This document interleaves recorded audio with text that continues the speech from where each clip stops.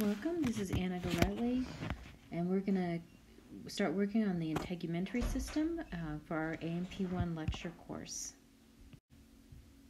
So as you will see, I've broken this up into 5 sections. Note that section 4 is going over the 3D skin model. This is actually a video I made for the A&P1 lab, but it is completely 100% relevant to the lecture course as well. So you will want to look at those. And look, there is a typo, and how annoying is that?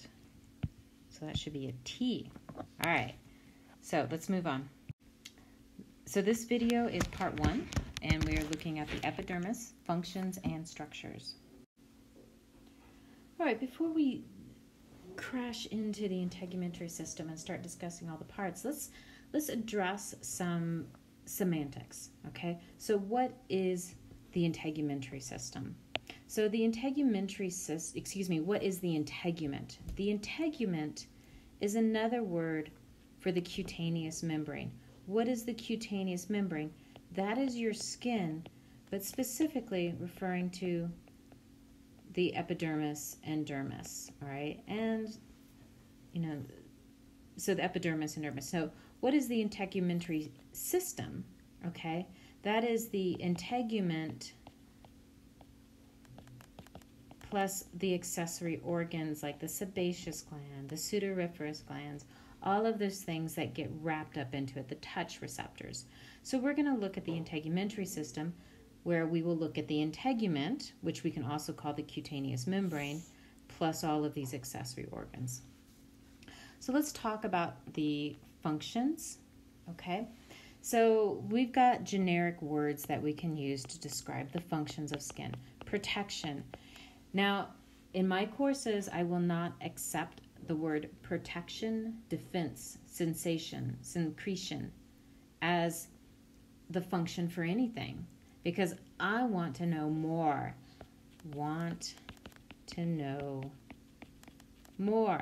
Basically, you need to explain how or why. I want specifics, okay? So I should have changed the color on that. Anyway, so protection. So specifically, it will protect against microorganisms, all right? Things from outside of the body getting into the body. It also protects against water loss, okay? So dehydration. It protects from UV radiation via melanin, okay? So you've got to give more than the word protection. So no single word answers. You got to tell me how and why, okay? So that's one thing, okay? One general area. Defense, which kind of goes along with protection, but it does it through a couple of different ways. So there's the acidic mantle secreted by the sudoriferous glands, all right? There's also a bactericidal component in the sebum that we secrete. Defenses. The dermis contains macrophages, which help fight, okay? Lymph nodes, other structures. So there's a lot of different things going on with defense. And again, no single word answers. You got to explain how. Sensation.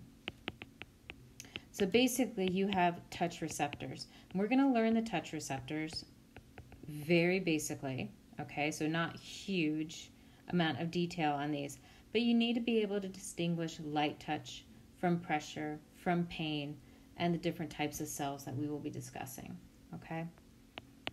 And then you've got the secretions, and what you're going to start seeing is that there's a lot of overlap. So for protection and defense, there are components of secretion that are playing a role in that. So like the sudoriferous glands, the sebaceous glands, but we also are going to do the conversion and secretion of pre-vitamin D, okay, which will then be sent to the livers and kidneys for processing. Also melanin, we secrete melanin, but we also secrete sebum. We also secrete 2 kinds of sweat, an oily kind and a watery kind. I'll talk more about that later. Thermoregulation is an important component, and there are a couple of different things we do. So we've got the vasodilation aspect, which we will talk about. And then, of course, going back to secretion, we've got the eccrine sweat glands, which also play a role in thermoregulation, okay? And then you've got, it can act as a blood reservoir. So, and this allows you to either distribute blood or shunt blood, restrict blood from your skin, divert it to muscles and organs when it's needed, and so forth. And then finally, with my sloppy handwriting, what am I writing? Excretion. Okay, so little bits of nitrogenous waste will get secreted via your sweat. Okay, you're also losing water, salt, that kind of stuff.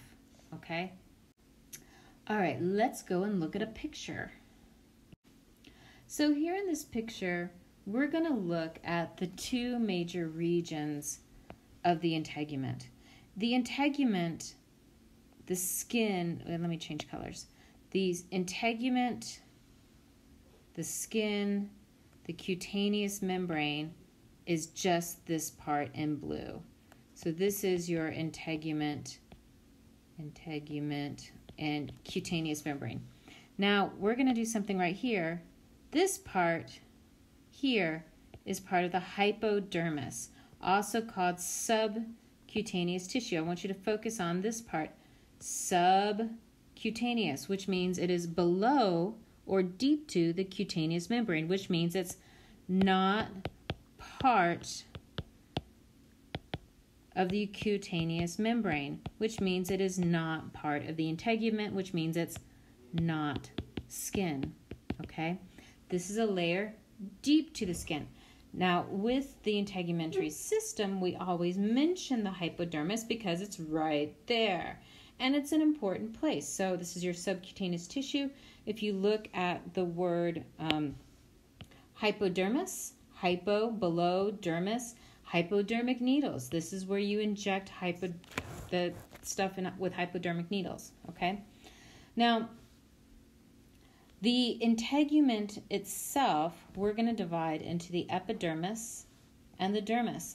The epidermis is this very thin layer. Now, it looks thick here in this picture, but if you were really looking at it in real life, you would take a sheet of paper and you would hold it up and you'd wave it around, and you'd be like, oh, this is thicker than my epidermis. Okay, epidermis is seriously thin. It's like onion skin paper, very, very thin.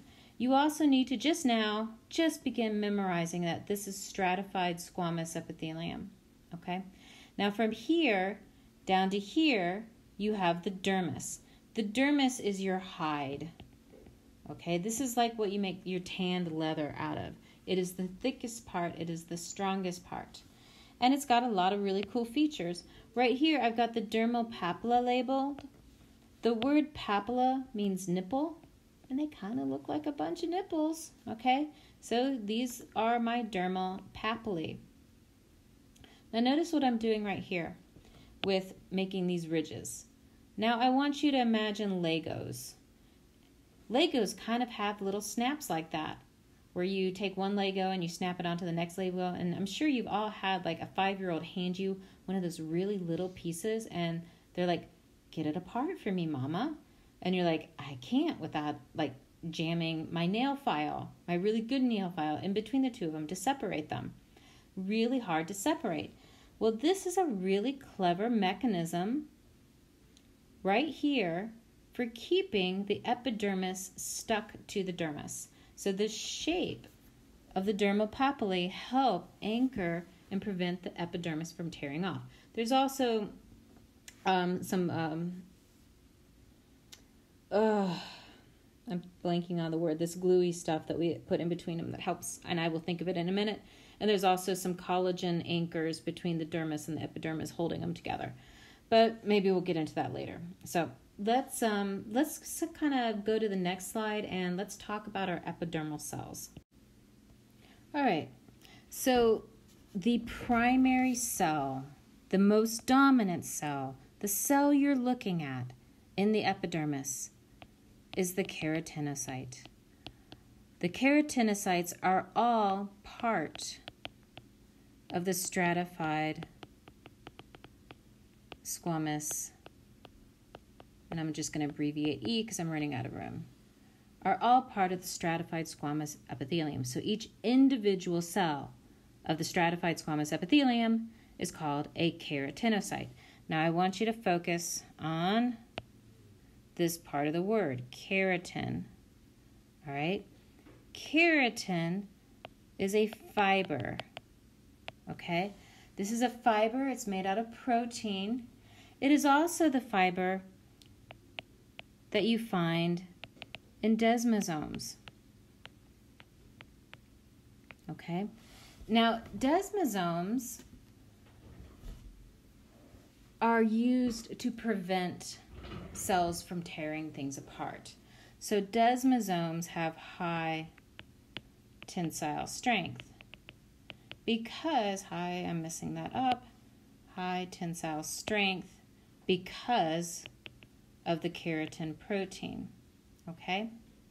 So the keratin, which is going to become more dominant as the cell gets closer to the apical surface, is there to really toughen up the cell and prevent it from damaging. The other thing that's neat about the keratin is it has a higher absorption of stain, okay, so that it starts to stain a different color as you get more of the keratin present. That's going to be important as we go along, okay? You're going to use that information to help you with identifying the different strata, okay? So remember, keratin absorbs more stain. So when there's more keratin, the cells are darker, okay? The next cell, and we don't have a lot of these, the next cell are the melanocytes. They are only found in the stratum basale. We'll go over the strata in a little bit, but for right now, I'm writing it down so that you've got it in your notes. The stratum basale. What's important about the melanocyte is this part, melano. It makes melanin. So remember the suffix "cyte" means cell. So this is a melanin-producing cell, whereas the keratinocyte over here is a keratin-producing cell amongst a bunch of other stuff too, okay? Melanin is important because it forms what I think of as an umbrella shielding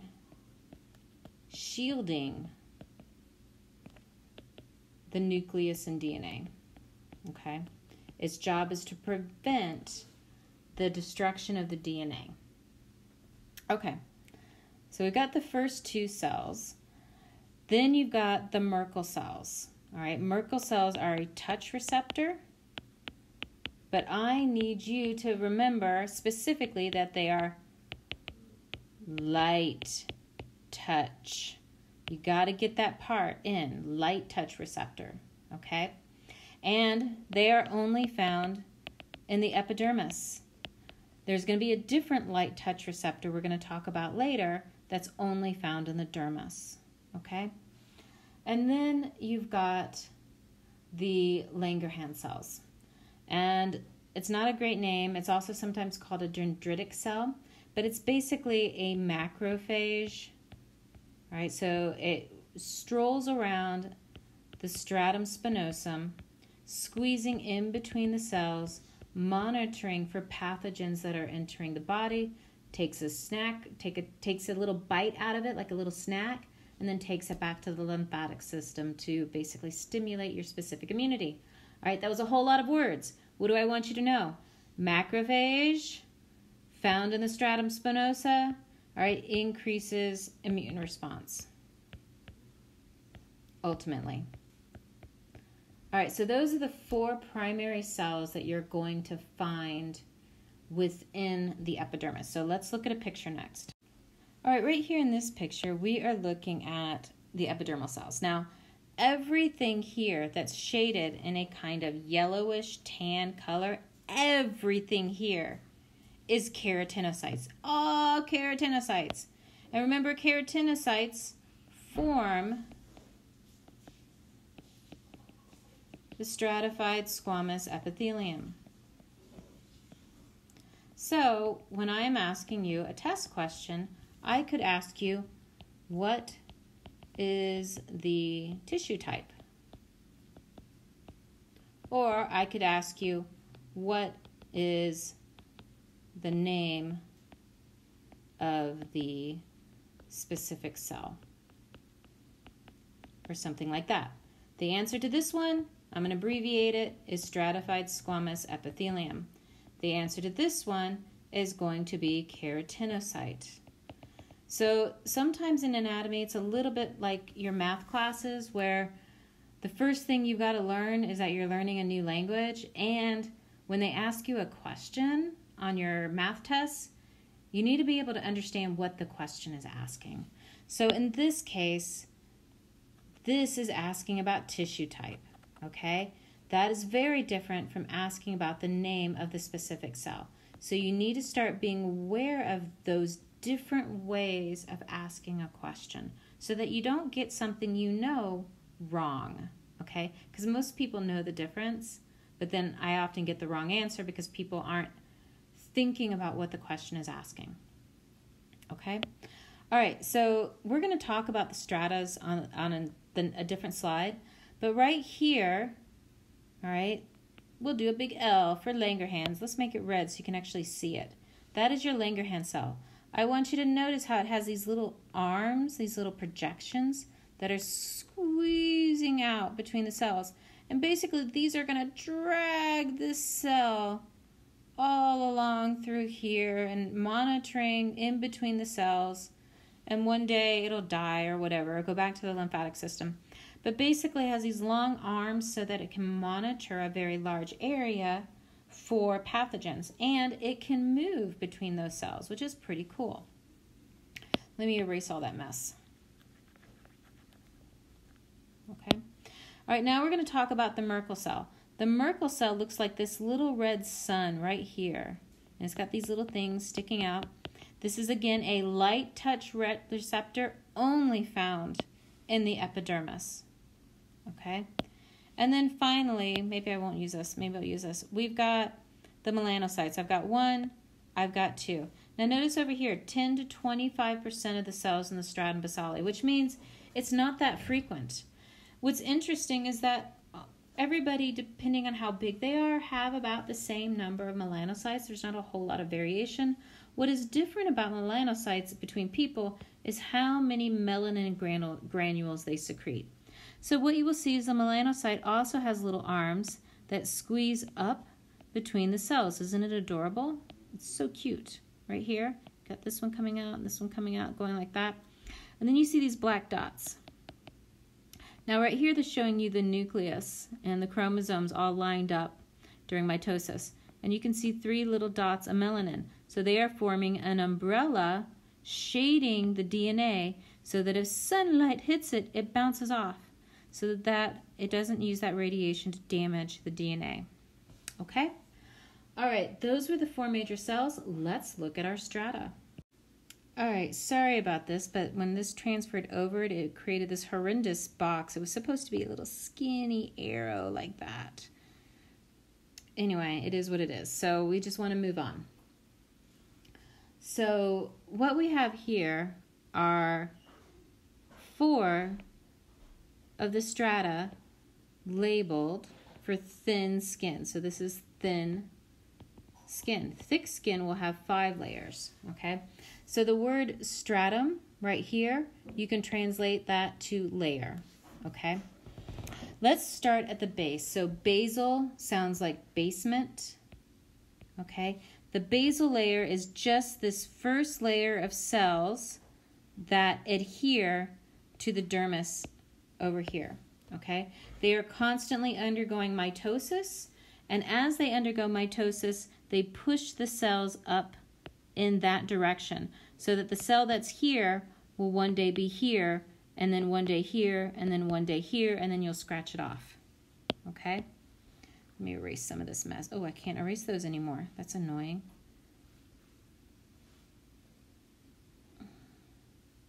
Okay? All right. Now, the stratum spinosum, I want you to focus on this part of the word, spinosum. That sounds like spiny. So if we come over here and we look at the stratum spinosum, so that's this section right here, you will see these dots in between the cells. These dots are increased numbers of desmosomes. And remember, desmosomes have keratin in them. Keratin absorbs more stain. And if you've got a good microscope, you will see these little spines. Most of our pictures do not have good microscopes, so you just have to believe that the spines are there. Okay? So believe. All right? So these will be, 8 to 10 layers on average. It can vary. Okay? Then let me erase this so that we're not getting all this clutter, because it is a visual clutter in here, isn't it? Okay. Then you've got the stratum granulosum, and I want you to focus on this part, granulosum, which sounds like granules. These granules are increased numbers of keratin. So the granulosum layer is right here. And what you see is it's staining darker because it has all these granules of keratin. So remember down here, the keratin is being used in the desmosomes to anchor those cells so that they don't rip apart. We have those up in the granulosum, but we also just start increasing overall numbers of granules in there, okay, to basically harden the cell. We're also going to increase the number of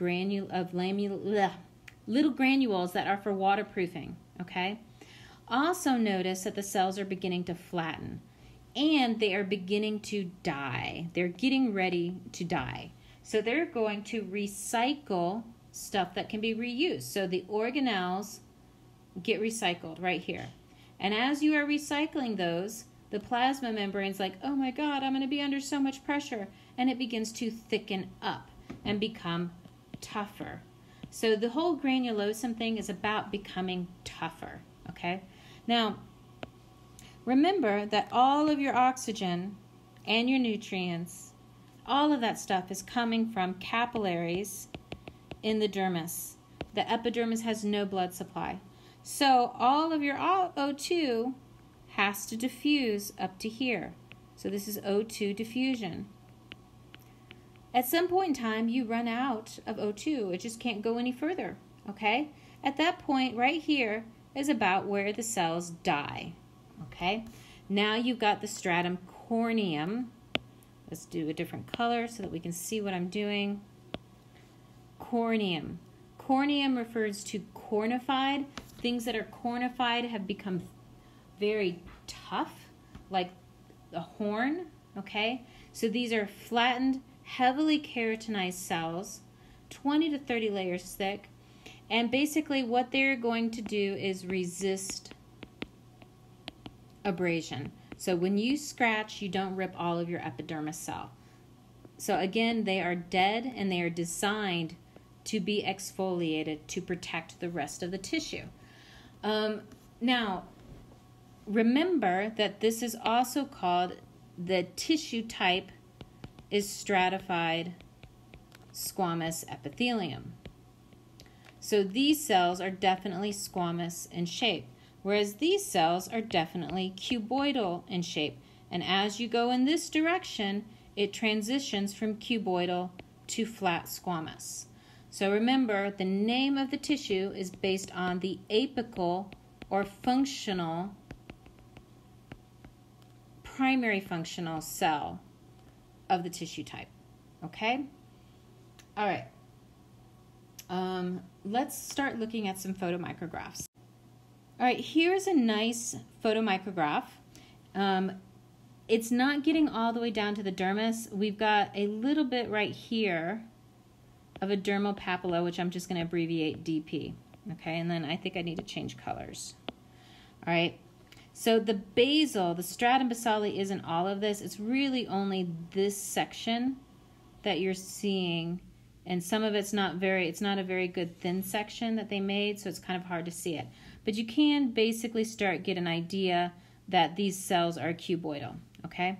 Then the stratum spinosum is going to be all of this part right here, okay? So this is the stratum spinosum.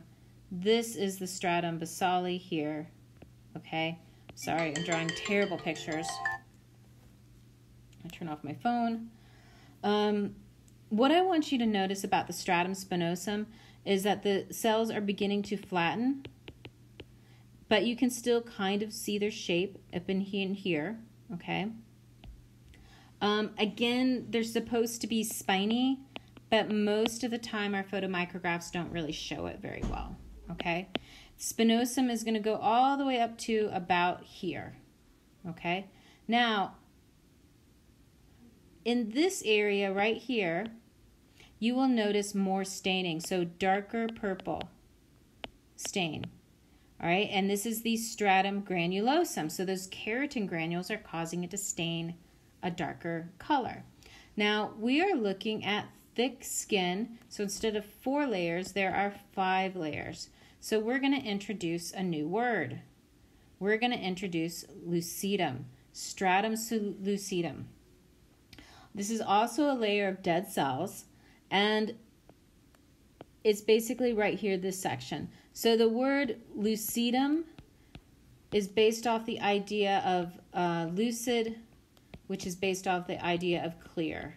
All right, I think of them as like a window.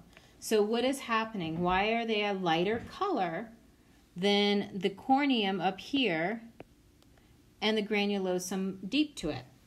Well, remember the plasma membranes and the stratum granulosum are thickening up, all right, and there's more keratin.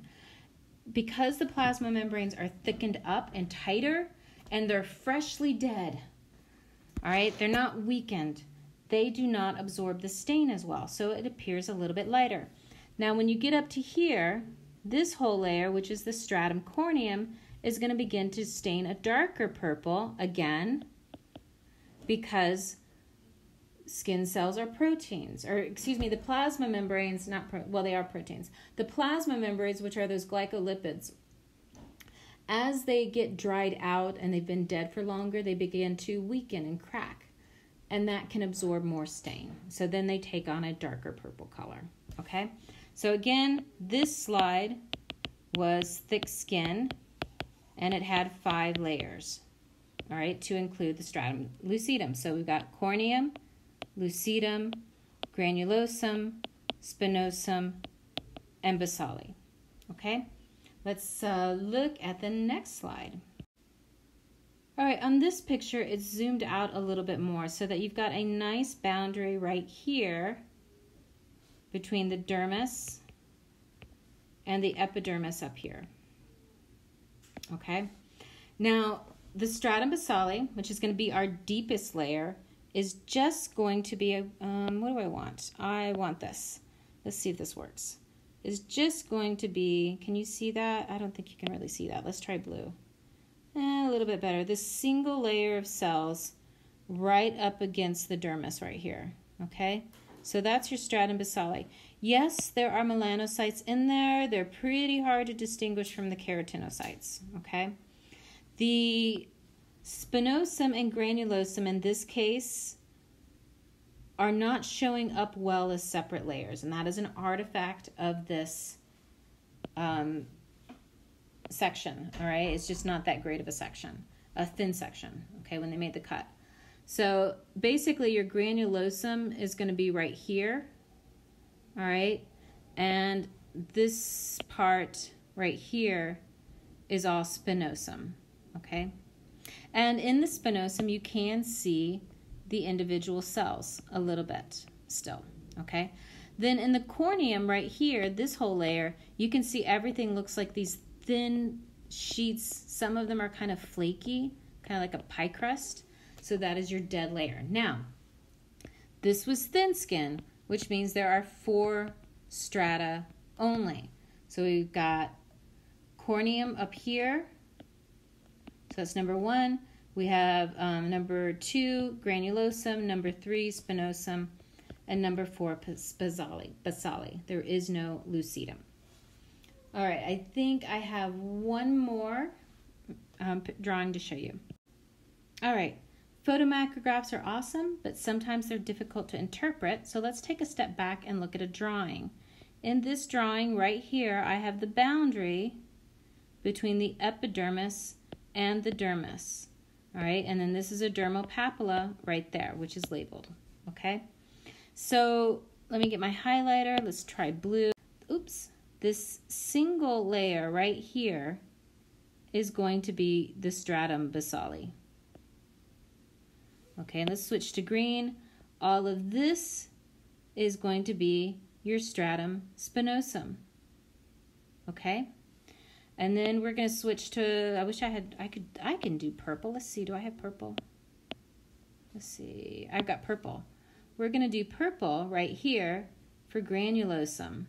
So this is all granulosum right here, okay? And then let's switch to yellow to do our lucidum here. And then we're going to move to just doing that for the corneum, okay?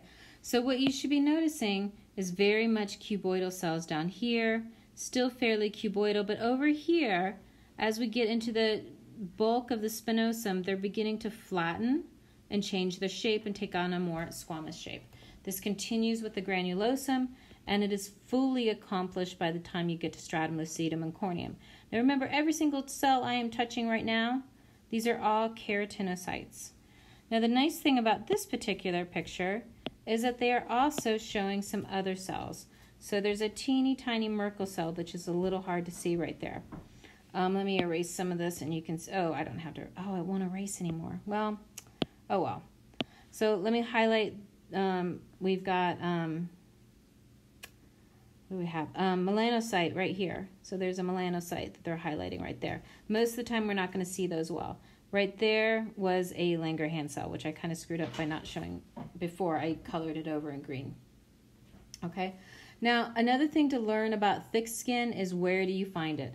It is only in very specific places on humans, the fingertips and the palms of your hands and the palms and soles of your feet. Okay, so the fingertips, the palms of your hands, the surface of your toes, so your toe tips, and the soles of your feet. Those are the only place where we have thick skin. Everywhere else is thin skin. So the words thin skin and thick skin do not talk about the thickness of the cutaneous membrane. The thickness of the cutaneous membrane is determined by the dermis. So the thickest skin on your body is on your back. Everybody's watched Silence of the Lambs, and we all know that, okay? But that is not where you have thick skin. So the thickest cutaneous membrane is your back, but that is thin skin because the epidermis is a thin epidermis.